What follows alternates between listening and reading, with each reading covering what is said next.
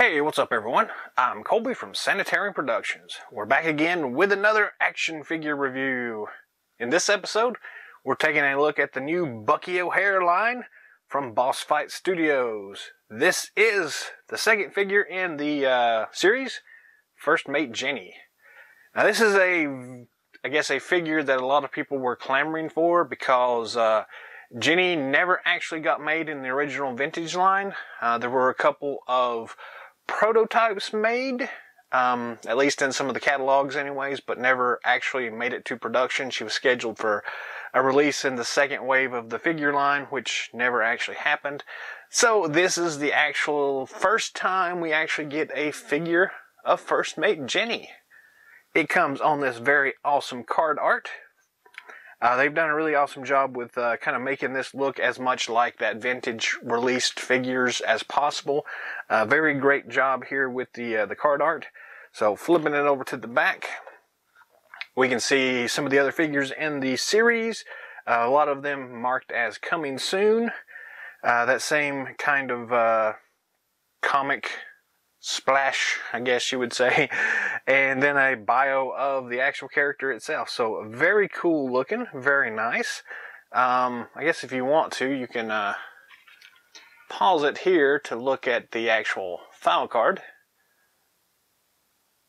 That's cool. The other thing about s.p.a.c.e Studios releases here is that they've actually made this for collectors in mind.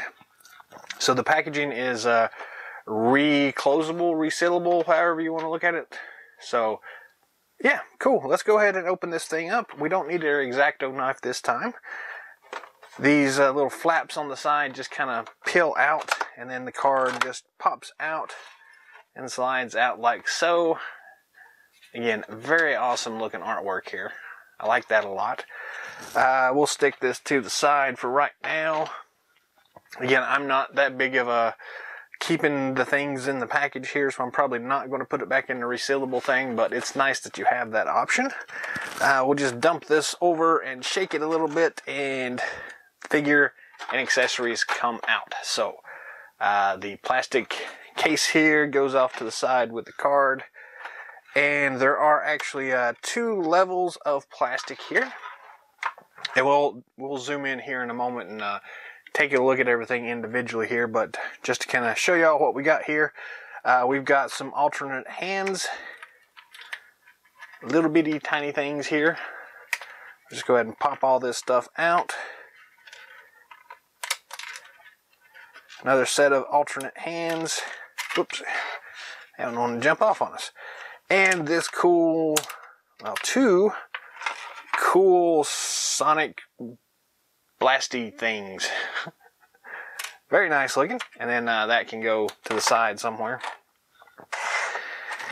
Then we actually get the actual character itself, Jenny.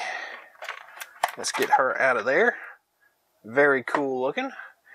And we have some alternate heads, or I guess technically these are alternate faces.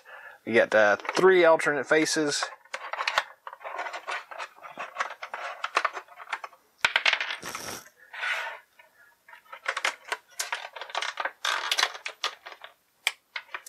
And alternate hand set number 3 that has the cool kind of sonic blade thing coming out of them. So very cool looking anyways.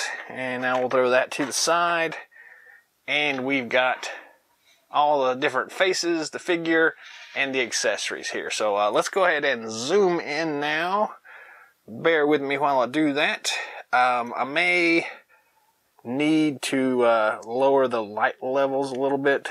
It's a white figure with silver highlights, so let me see what we can do here to get this to look a little bit better. That's not too bad. I think we can still deal with that. So where are we going to start here? Let's start with, I guess, these little sonic blasty things here. So these just snap on her wrists, and I guess you are supposed to technically probably pop her hands off first, because her hand won't fit through there. So let's do that. Pop the hand off, stick it through that little hole there, and then peg that back in. Well, somehow peg that back in.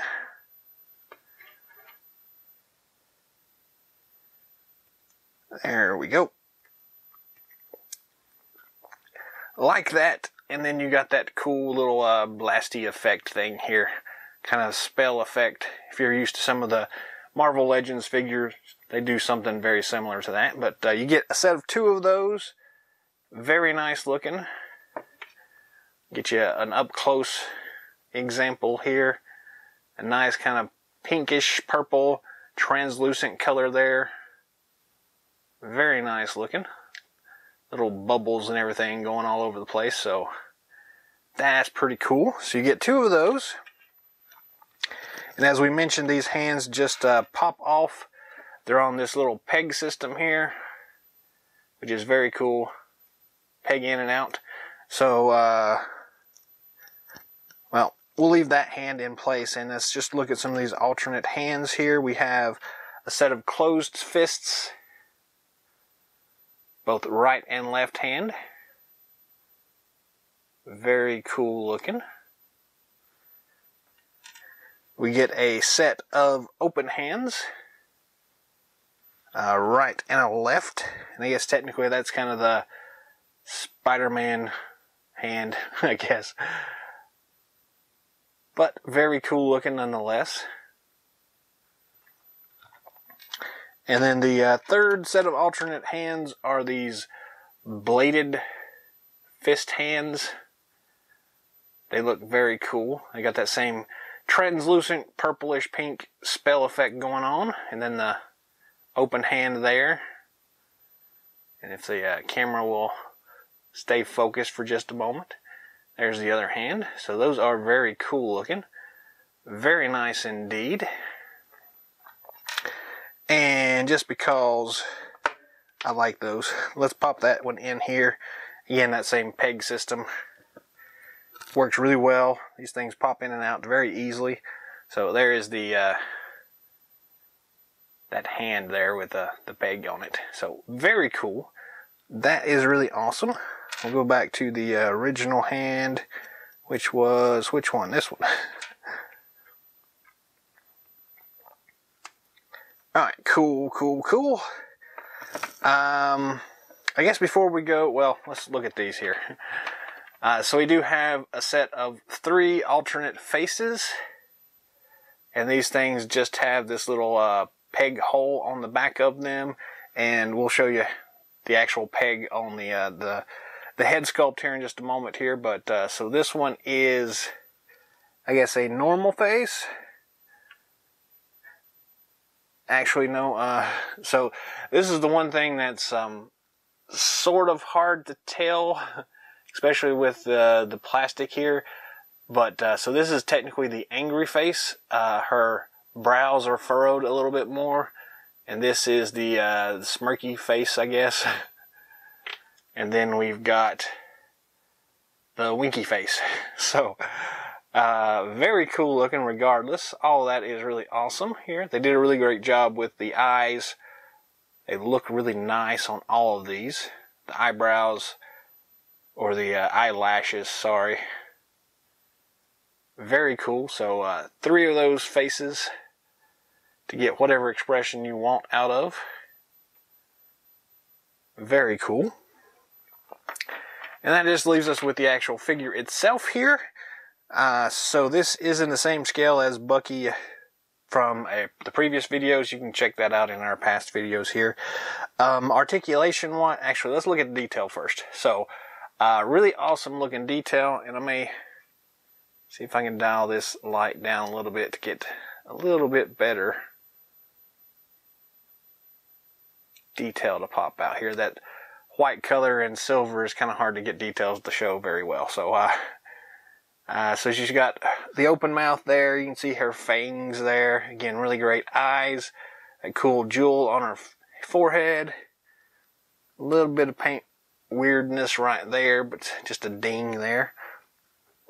Very cool looking hair sculpt. Big hair. Really cool looking bodysuit here, and these silver highlights all the way around with the cool purple gems and everything. Very nice looking. It goes down.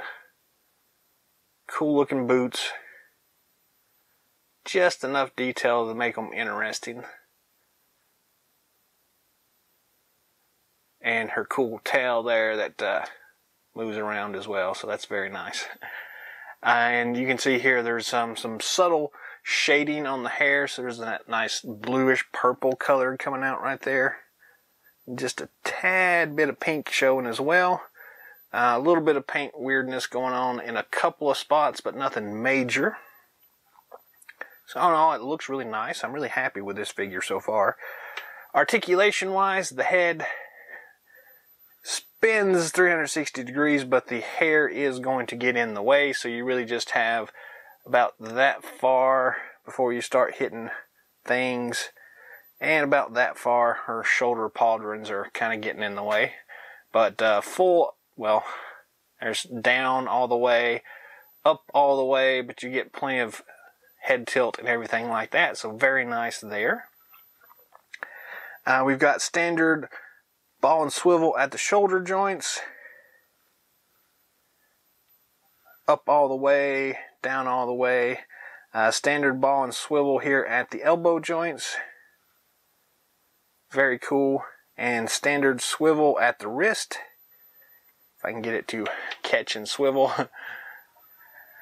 As far as the chest goes, get this out here, she has the standard waist articulation, or mid-chest articulation, rib cage, whatever. It's that really interesting ball joint, so it kind of goes all the way around, but you get some ab crunch, not a lot, but you can tilt her side to side there pretty easily.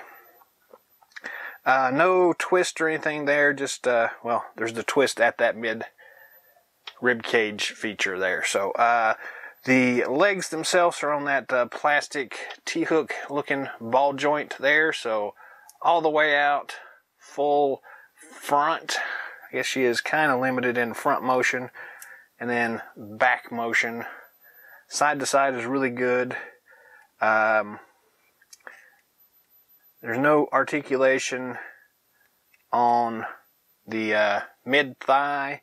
She does have a single knee joint, but we do also have that swivel joint there as well. That is very nice. And then the standard, well, I guess it's a ball and swivel, or whatever you want to call that, for the leg joint there, or the ankle joint.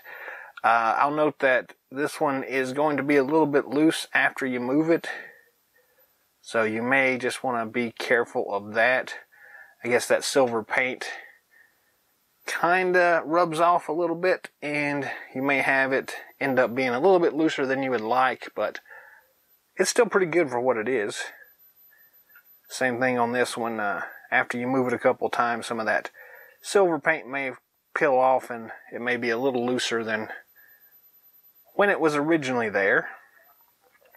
She does have the peg joint at the bottom for foot figure stands and things like that, so very cool looking.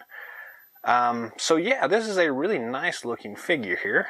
As far as the way this head face sculpt thing goes, you just basically grab the face and pull really hard, and it pops off, and you can see that peg joint there at the bottom, and on the back you've got that peg hole, and you just kind of line that up and press in on it really good, and it snaps in place. So it's a very interesting way of doing the alternate heads, especially when you have things like this really cool hair.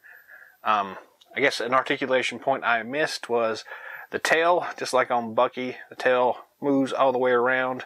It is I guess really just a single swivel joint, so it's not, actually it does, it goes up and down as well, so that's actually really cool. So up and down and all the way around, so kind of whatever direction you want it to go in, that's going to be fairly easy. So yes. This is a really awesome figure here. It fits in really wonderfully with the rest of the Bucky O'Hare line. And again, it's great to finally get this character in action figure form, so I'm really happy with that. There is another alternative version of her out, which is the astral projection.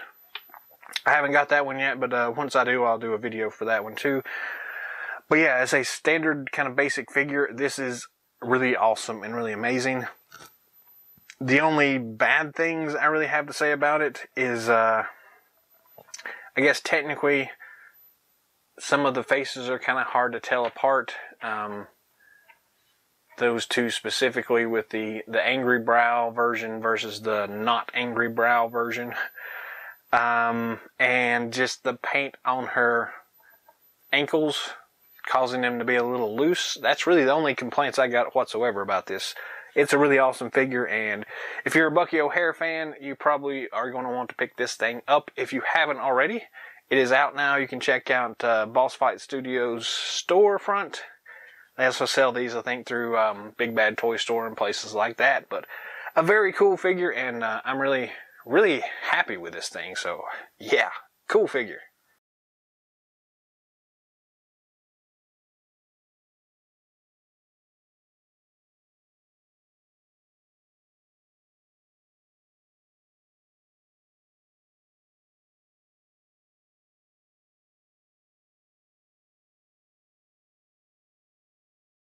Now, that's all the time we have for today, so thanks for watching.